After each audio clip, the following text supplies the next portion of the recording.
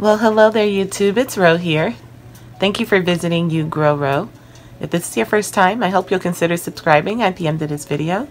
If you've been here before, thank you so much for coming back. I appreciate you. Today I'm going to go over what I got in my order from Baker Creek. Bunch of seeds in there. I know you want to know what I got. I'll tell you what's all in here in just a second.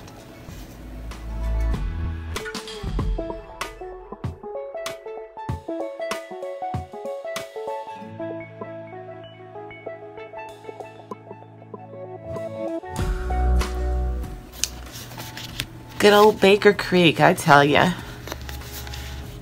Don't you just love their packaging? It's so pretty. Wow.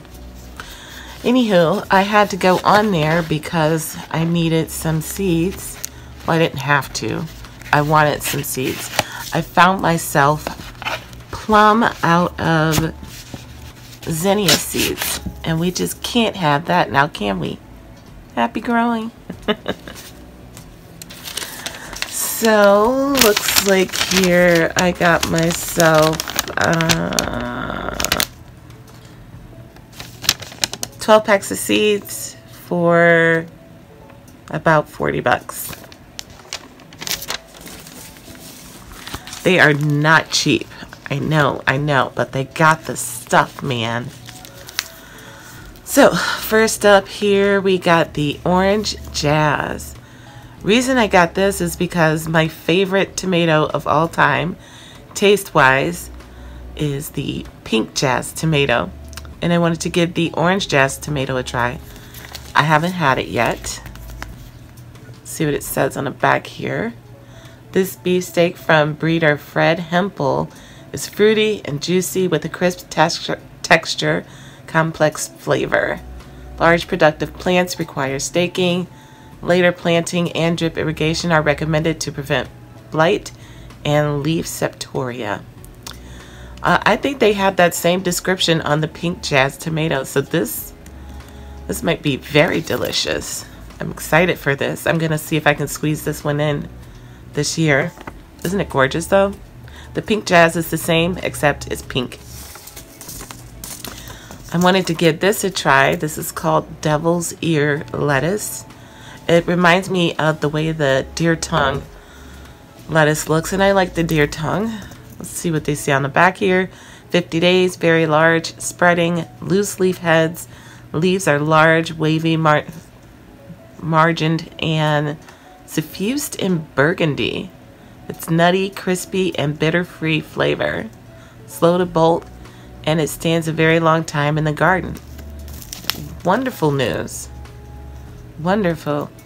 We can easily hit 90 to 100 degrees here in Ohio, so I'm glad to hear this is slow to bolt. My reason for doing the order is right here. I was out of Queen Lime Red Zinnia seeds. I grew a couple of plants last year, not as many as I would have liked, and I want to do some more, way more this year, so I had to pick up some seeds. Aren't they just beautiful? And it says here, annual large flowered dahlia type zinnia combines ruby tones with apple green, resulting in ethereal, loveliness, full size. Aren't those so pretty? Had to get those. And while I was at it, I grabbed the Queen Lime Blush. Aren't those gorgeous? Ugh. I can't wait to grow these together. It's going to be magical, you guys. Absolutely magical. Can't you just picture it? Ooh, so excited. I'm going to be starting those seeds today. Today is day before tax day, April 14th. I grabbed seeds for the Evening Primrose Pink. I had zero interest in a primrose until I was at the grocery store and they had some there. They were on sale for like $3. I bought this thing back in probably November. I still have it and it's still blooming. It's gorgeous.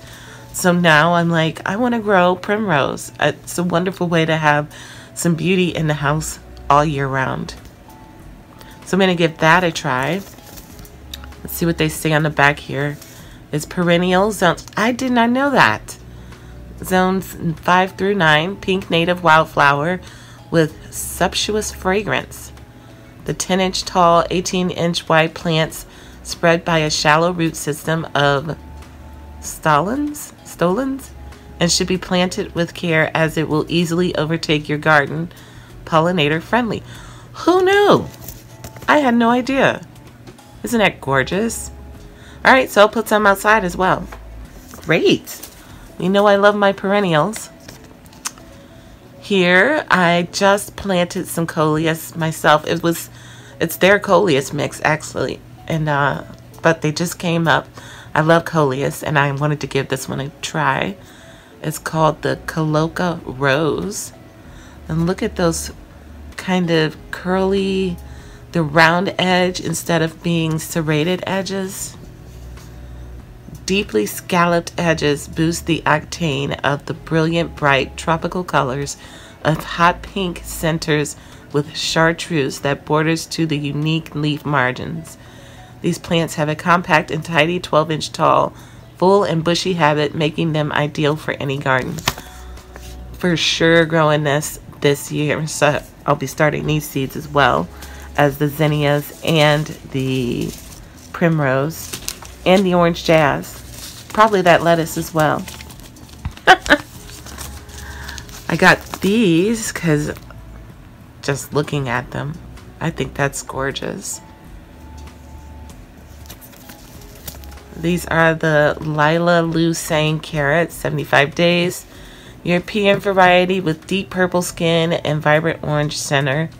Nutritious, great for kids' gardens, excellent in home gardens. Top choice for market gardeners looking to intrigue with an unusual new offering. I couldn't pass that up. So I'll be giving that a try. I got the tomato tomato. Those look like saladette sized tomatoes. It says here originated in the Ozarks in around 1900. Wow, vigorous plants tolerate heat and humidity and produces hundreds of 1-inch cherries. Old-fashioned, full, complex flavor. Fabulous. Maybe I'll try this out in my green stock. I got the True Black brandy wine. I have a red brandy wine, and I wanted to get this one a try. I think there's a pink as well. I might be able to get that one in a trade because I think it's fairly common. But it says here, bred sometime in the late 1920s by Dr. Harold E. Martin. Extra large fruit, full of deep, earthy, sweet flavor that makes black tomatoes so popular. I've grown the black cherry and I loved it. It was so delicious. So I'm sure this one will be just as good with the high anthocyanins. I also ran out of seeds for this. I was going to start this and I didn't have any seeds. This is the Lilac Bell. I've grown this before. It was very prolific for me for the last time I grew it, which was several years ago. A good 3 to 5 years ago. But I was thinking about it this year and didn't have any seeds, so I bought some. Mid-sized fruit is stunning medium lilac purple. Crisp, juicy, and sweet. Ripens to red. Beautiful color. And I more often than not picked them at that color because it was the whole point of me getting them. Here's my freebie, the Yeticule lettuce. I have another pack of this that they gave me for free. I haven't grown it yet. It says it's an ancient variety. It's been grown by urban farmers near modern-day Istanbul, Turkey, since Byzantine times. This variety has been recognized by the Ark of Taste as a beloved culinary symbol of Istanbul's centuries-old urban gardens. Romaine type with long leaves, a crisp center, and white seeds. I never met a lettuce I didn't like, so cool. And then I got one other freebie. This is the datil pepper. I think I've heard of this. This is a hot one. 100 days, blazing hot. Oh, jeez. Blunt little 3.5-inch fruit ripens to bright orange, yellow, vicious heat, complex, fruity flavor. Oh my. That sounds dangerous, doesn't it? Yikes. So there it is, guys. There is my seed haul from Baker Creek. Lots of goodies, lots of seeds to start. Hope you got some ideas, and I will talk to you guys on another day and another video. Until then, happy growing.